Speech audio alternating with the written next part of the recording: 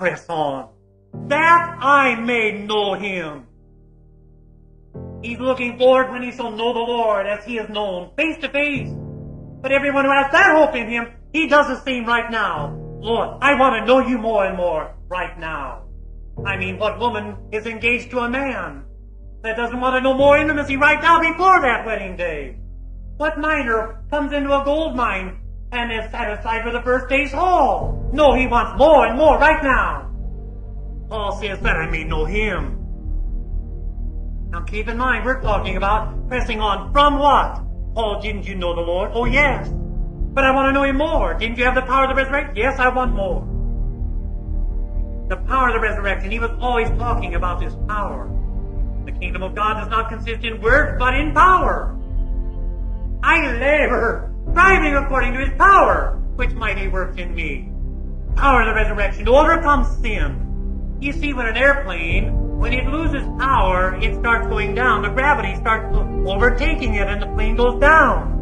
When the power comes back, then it's able to overcome the force, the pull of gravity. Same way with sin, with lust, with that old depravity that remains in us. Power of the resurrection. Paul says, that's what I need. That's what I long for. That's what I press on for. Yes, right now. The power to say yes and the power to say no. The power to keep my mouth shut.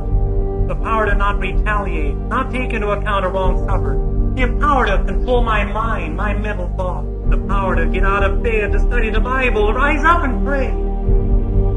You know, it is ridiculous, isn't it, for us to pray, Lord, lead me not into temptation, and then turn right around and put ourselves in the place of temptation. Paul, what did you press on with? With what attitude? I press on with single-minded devotion to Jesus. I count it all loss to gain Christ. Rutherford says, put a low value on everything else but Christ.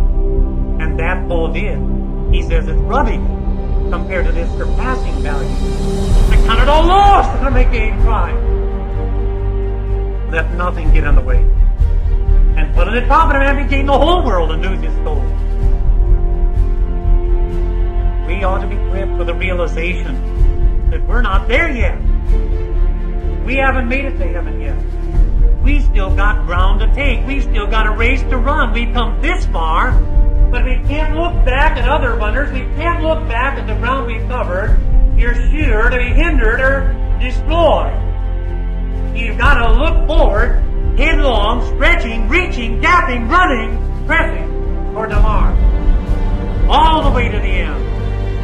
Or do you think that you have pretty well seen all that God has had for you? Remember godly men like Job, like Daniel, like Ezekiel, like John the Apostle. When God came to these godly men and revealed himself in a fuller way, they were like dead men. What have we seen of God? It could be compared to a grain of sand on the whole seashore. We've but seen the fringes of his waves. Much reason to press on. This attitude of an awareness of our shortcoming, of our imperfection, that attitude, brethren, is perfection. So we have here in verse 15, therefore, let us therefore, as many as are perfect, have this attitude. What attitude? What is this perfect attitude? It's the attitude that I must press on. He has no holiness who thinks he has enough. We ought to take the attitude of old Caleb. Toward the end of his life, he was still saying, give me this hill country. I want more.